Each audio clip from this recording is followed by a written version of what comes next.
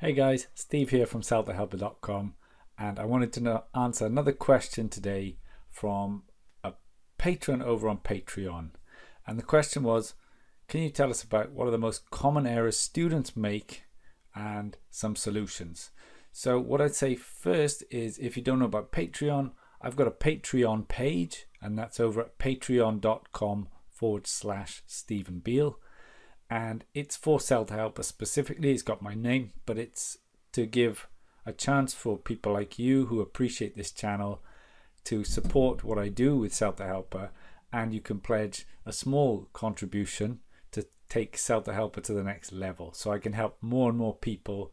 And I answer questions every fortnight on here from supporters. So if you want to check that out, there'll be a link in the video description.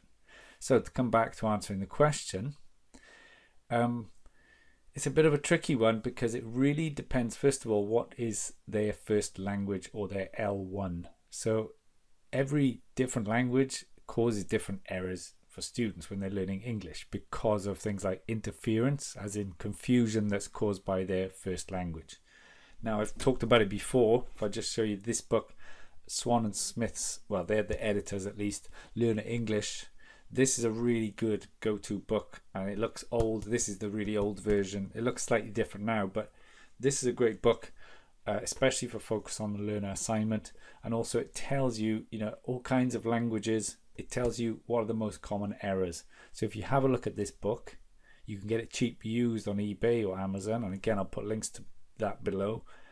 It will help you for the assignment. You can reference it, and it will help you prepare for key problems with your students' language, if you know what language they're going to be, which leads on to a second point. For example, if you're going to do your CELTA in a country that's not, an Anglophone country, let's say, I don't know, Saudi Arabia, Italy, whatever, Thailand, you have a good idea that most of the students will speak the language of that country, so you can focus on them. So you have a slight advantage in terms of preparation. You can focus on that. If you're going to do it in somewhere like the UK, Australia, Canada, whatever, then the chances are they could be from anywhere. Yes, in certain areas you might know what kind of people it will be, but you can't be as certain. So you can make educated guesses, but that leads into the next point, which is all about the questions you ask before the course. Now, I've done a blog post on this. Again, I'll put a link below, called 7 Essential Questions to Ask Before You Start Your Course, and this was one of them. If you want, you can download the PDF checklist with the questions, and again, that will be in a link below, but it helps you to identify these kind of things before you start, so you could ask the CELTA Centre what kind of students they have, as in, who will you be teaching, because they usually know, right? When I did my CELTA course, they were mostly refugees and asylum seekers. Now, they were from all over. I did my focus on the learner assignment on a student from Eritrea, which is not a country I knew anything about, and the language I think was Tigrinya. Again, never heard of it before, just about found something online and a few things about the language. So for me it wouldn't have worked, but you might be able to prepare for that. So check out the download and the article I mentioned. That should help you in that respect. And I suppose then another point, solutions, really, if you start looking into concept checking questions, this sounds like a strange one, I know, but what these are based on the tricky points of language. Now, maybe I should step back a bit. Hang on a second.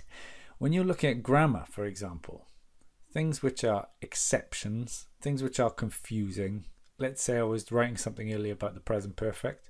Why do we use been? Why do we use gone? Those kind of things are going to confuse people, because it's a strange rule. Why do you say gone and been? It's just a bit bizarre. However, if you're looking at those in advance, and as a teacher you're finding them a bit confusing, the students are clearly going to find it confusing as well. So if you hone in on exceptions to the rules, maybe if you're a non-native speaker, anything you found confusing when you were learning a language, chances are your students will as well.